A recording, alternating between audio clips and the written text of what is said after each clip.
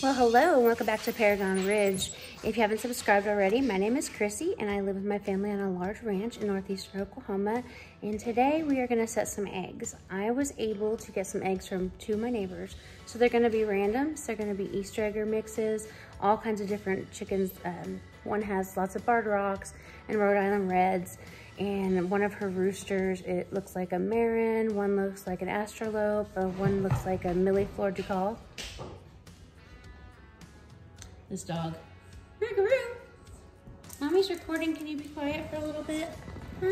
Can you be a good boy? Okay. I know.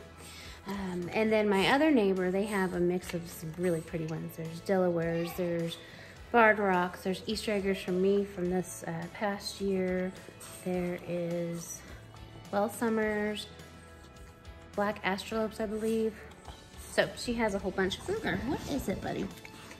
Yeah, you're my good boy. You're a good boy. You're a good boy. He is a good boy. He just demands a lot of love. He does demand a lot of love. So I was able to obtain probably 24 from each of those neighbors. So I probably have about 50. I'll count them with you here in just a little bit. So about 50 eggs that need to go into the Sportsman GQF 1502. I haven't had it on for a couple months. I kind of stopped in like July, I believe, or August hatching because my girls stopped laying in July. They usually stop in August and don't start back until February or March. But this year they took a hiatus a little month early where theirs are still laying like crazy. I don't get it. I don't know why. Nothing's different. They have their oyster shells. They have their, they have minerals. They have their protein. They have hay. They get kitchen scraps. They get scraps from the vegetable garden. So I just don't even know what their problem is. They're not under stress. They're in the same environment they have been for years, but they've stopped laying. So thank God for good neighbors. And then I have another sweet neighbor from my old house that's also gonna be getting me some Marin eggs. I'm pretty excited about that.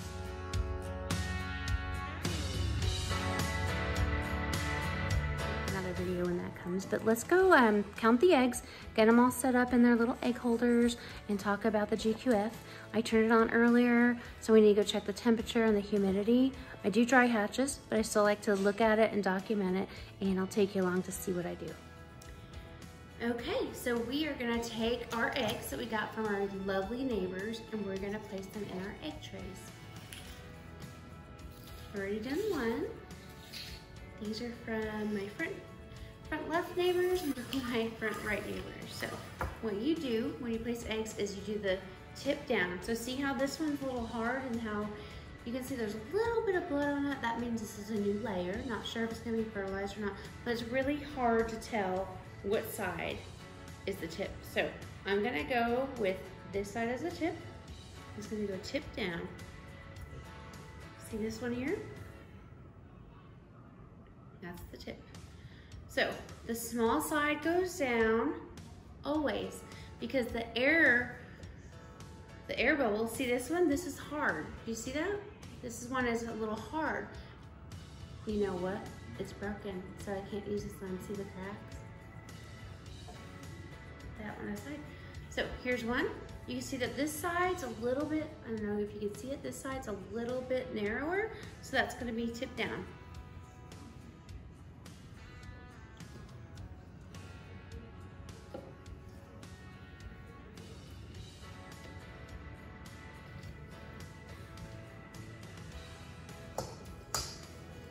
Here's one that's hard again. What side's it?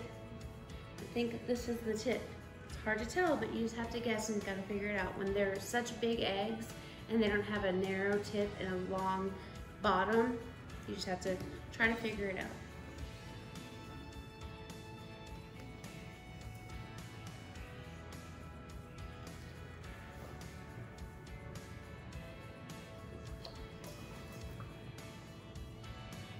This one. Try to figure out this side looks smaller. See that?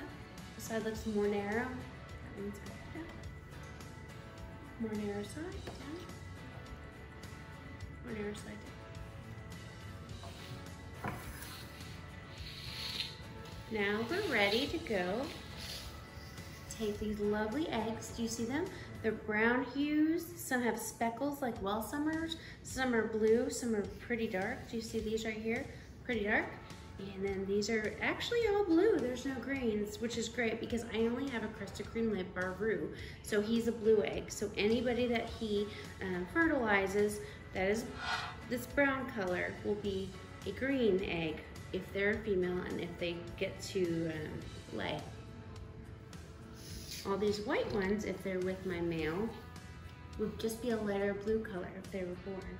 So these are different kinds from my different neighbors, different breeds, and I'm excited, so let's go put them in the GQF Sportsman 1502. Well, hi, this is my GQF. It's a Sportsman 1502. I got it about 3 to 4 years ago for Mother's Day, and I will never look back. I will never ever use a styrofoam incubator again. Besides being a waste of money, it's just a waste of time. With this big, huge cabinet incubator, I almost get 100% hatch every single time, which is just ridiculous. So I've already shown you that we put the eggs little side down, big side up, remember? And we're now gonna put them in here. So I've already checked it.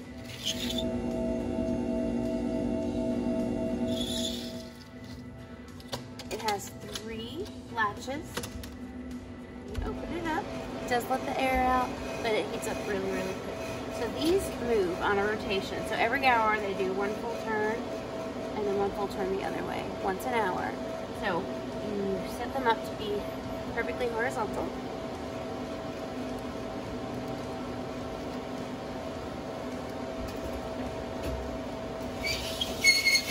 And I put my eggs all the way back.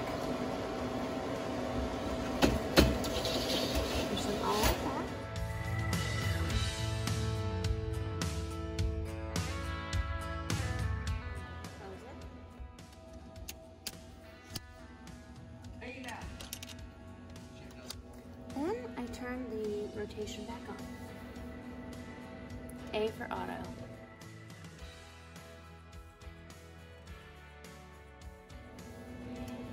The light turns on and it's ready to go.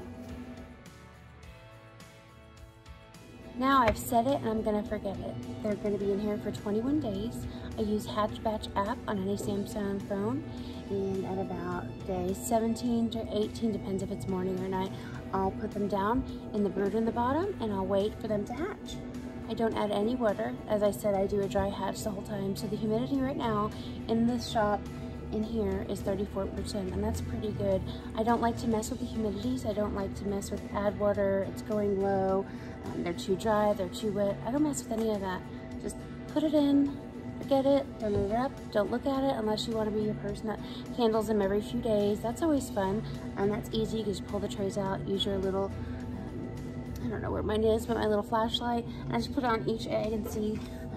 I don't do that. I just put them there, put them in the bottom to hatch, give them an extra 2 or 3 days, and then they'll be ready to go.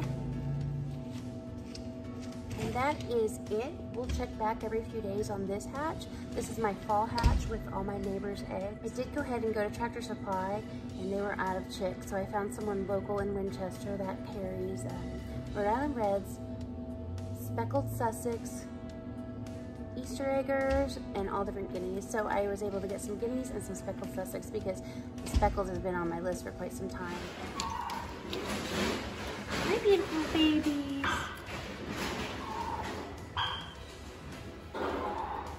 These are the speckled Sussex and Easter eggers. I had one last year, but I lost its predators, whatever. Raccoons, possums, not quite sure. So these ones are staying in the barn with that new brooder that we made last week that I posted, that Jeremy helped me with. So we're gonna set this, we're gonna check them back in a couple days. Thank you so much for watching. Go ahead and subscribe if you haven't and hit the little dingle bell. It'll alert you every single time that I upload a new video about chickens or hatching or barn dominiums or hunting or fishing or all the fun things that we do here at our homestead. So thank you so much for watching. Bye-bye.